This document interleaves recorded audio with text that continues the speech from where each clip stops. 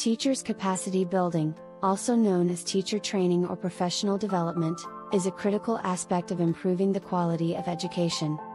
It involves providing teachers with opportunities to enhance their skills, knowledge, and abilities, ultimately leading to better teaching practices and improved student outcomes.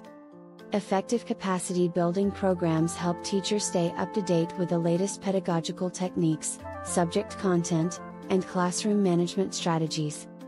Here are some key aspects of teachers' capacity building and teaching training. Pedagogical training. Teachers are given training in various teaching methods, instructional strategies, and approaches to cater to diverse learning styles in the classroom. This includes understanding student-centered learning, project-based learning, collaborative learning, and differentiated instruction.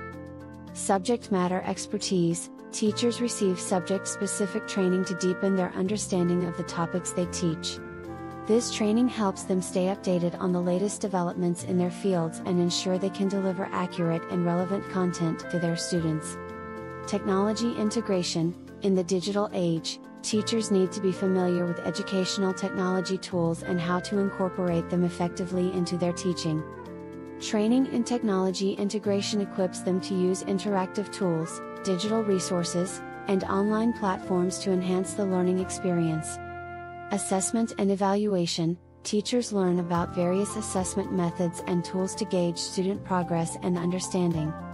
They are trained in creating fair and reliable assessments that align with learning objectives. Classroom management. Managing a classroom effectively is crucial for maintaining a positive learning environment. Teachers receive training in classroom management techniques, behavior management, and conflict resolution. Inclusive education.